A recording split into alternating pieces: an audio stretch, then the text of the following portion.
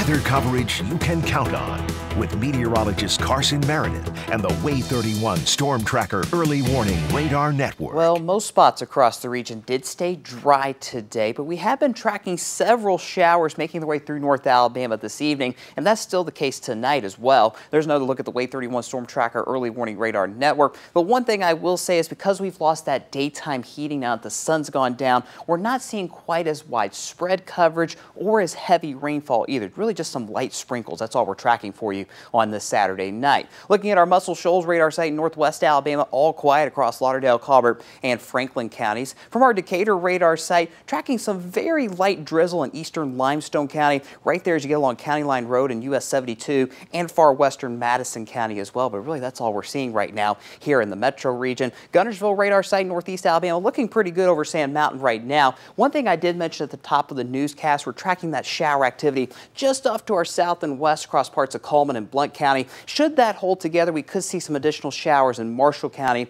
I'd say in the next hour. But by and large, the trend is becoming drier and drier as we go through the overnight hours tonight. But one thing that will stick around tonight, the muggy air and the warm temperatures. There's a look at the WAAY 31 Skycam network tonight. Yeah, we're still in the mid-70s pretty much everywhere right now. 74 in Huntsville, 72 in Decatur, 76 degrees in Guntersville, and it is 75 balmy degrees in the Shoals right now. We were able to get the Trash Pandas game in tonight at Toyota Field, thank goodness, after a delayed start. Tomorrow might not be so lucky. Here's your Trash Pandas game cast. An early start tomorrow. Note the time, 2:35 first pitch on WAAY 31.6 this TV. Yeah, we're going to have those off and on showers and thunderstorms in the forecast. A 50-50 shot closer to first pitch time at 2 o'clock tomorrow afternoon. And we'll still keep those thunderstorm chances in the forecast through the rest of the afternoon and into the evening hours too. It will be warm. Temperatures actually a little cooler compared to today, but those temperatures in the lower 80s, that humidity sticking around, it will definitely feel very warm if you're heading out to the ballpark tomorrow. Fingers crossed they get that game in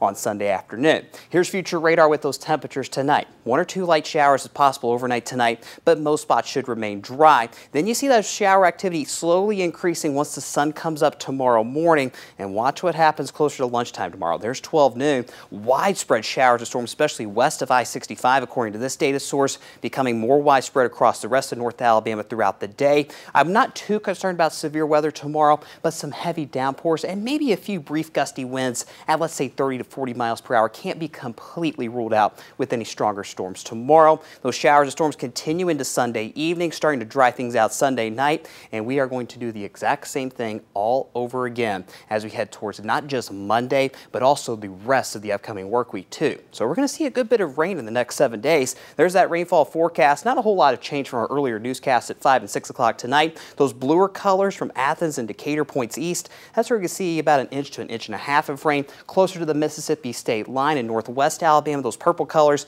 well, that's where we might see closer to 2 inches of rainfall over the next 7 days. Bottom line, it's a classic summertime pattern. If there's any good news, those temperatures do stay in check in the low to mid 80s, but even so, it's going to stay warm, it's going to stay humid, and those thunderstorm chances, they are sticking around for quite some time. Megan? All right.